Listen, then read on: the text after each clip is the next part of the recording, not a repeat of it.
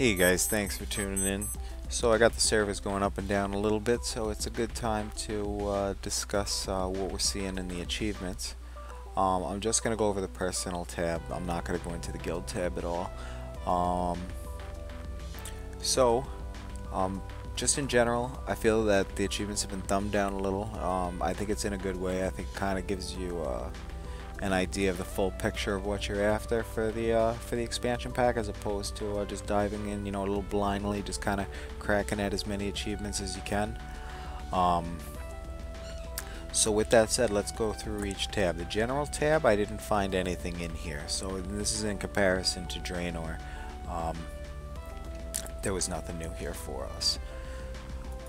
When you get into the quests, you'll find that there's nothing here in the general tab that's new for us, but there's a Legion tab and there's a World Quest tab. Complete 50 World Quests, and then Variety Spice Lake, complete 100 different World Quests.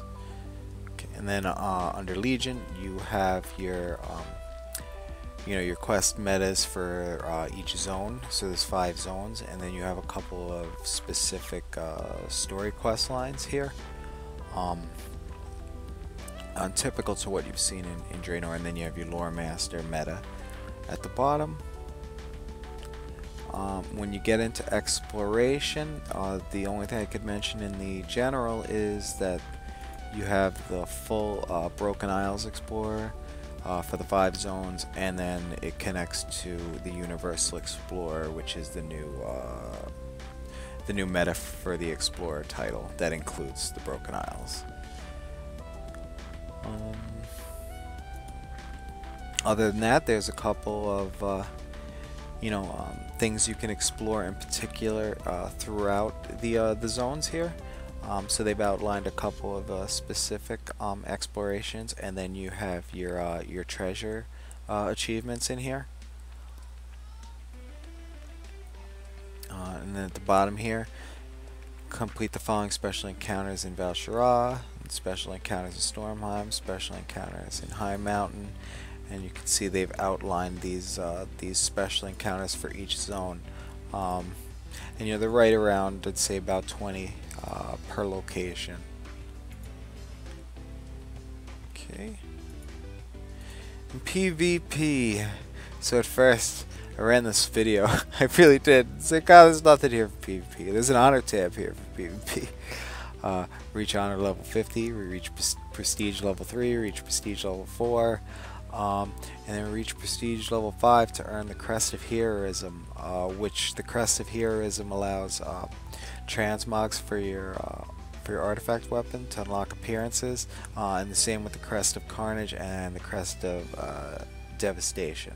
But as you can see, you're going to get each one at level 5 prestige, level 9 prestige, and then level 13 prestige. But other than that, that'll take you out of PvP. Dungeons and raids, you're looking to something typical to what we've seen before. You'll go down in the general tab, and there'll be the meta achievements for the mythic, heroic, and Legion raids. And then they're outlined in individual tabs here on the side. Completing the bosses. I'm sorry, I'm in Draenor.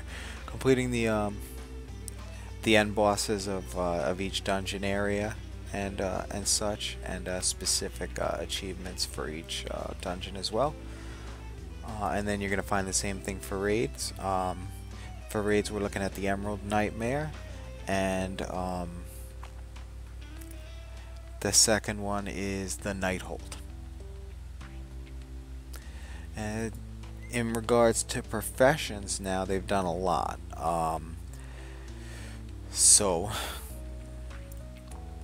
In regards to cooking, Nomi's coming back, the Pandarian cook that you leveled up. You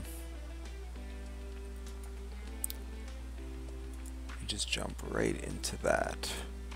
Kind of got a little ahead of myself there. I know you guys saw. But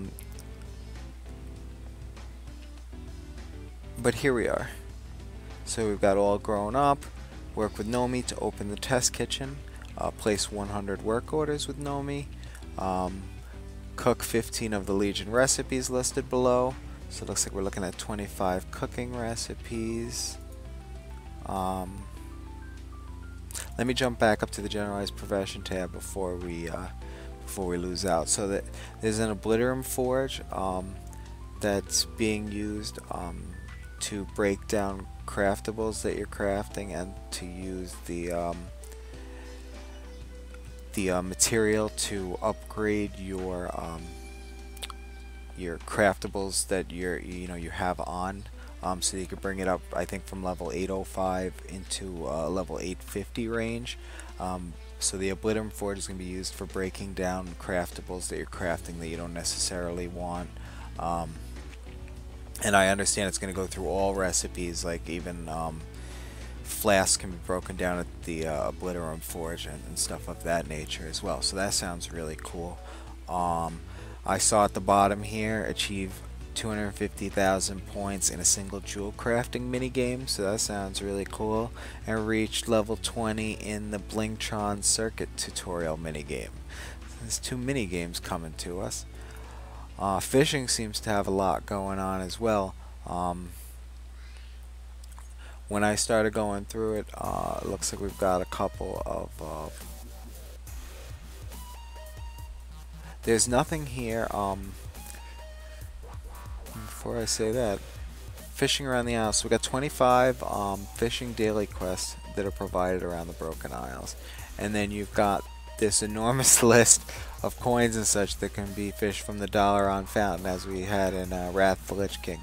I hear this is a very serious achievement, and that it's not to be easily completed. First aid, we've got an achievement. Complete 10 of the wounded NPC quests across Broken Isle.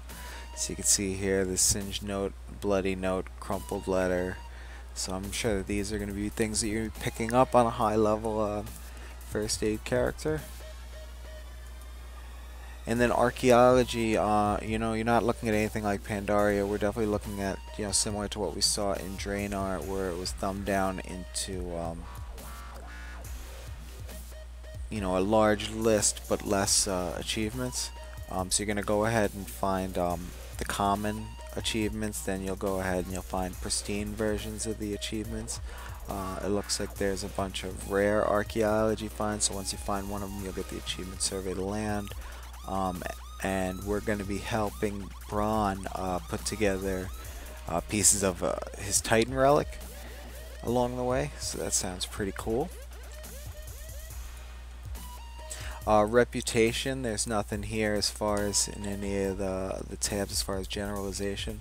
Then you have Broken Isle Diplomat, which is Earn Revered with the 6 factions. Then you have Earn Exalted with the 6 factions here.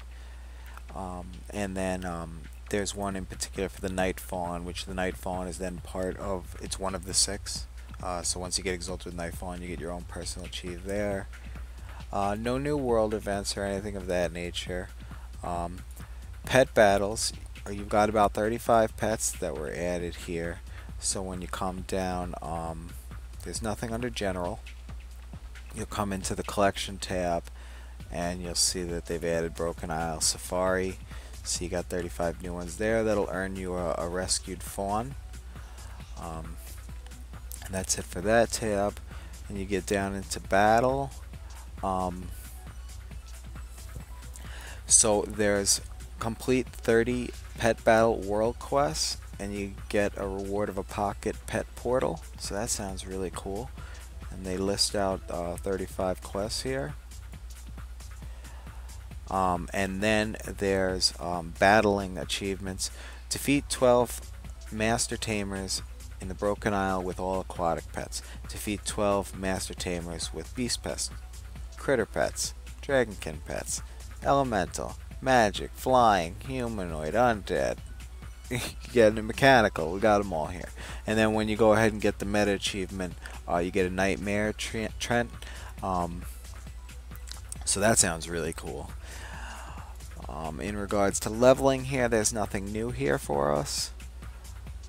When you get into collections, it's kind of hard to tell. You didn't see anything here under the generalized tab.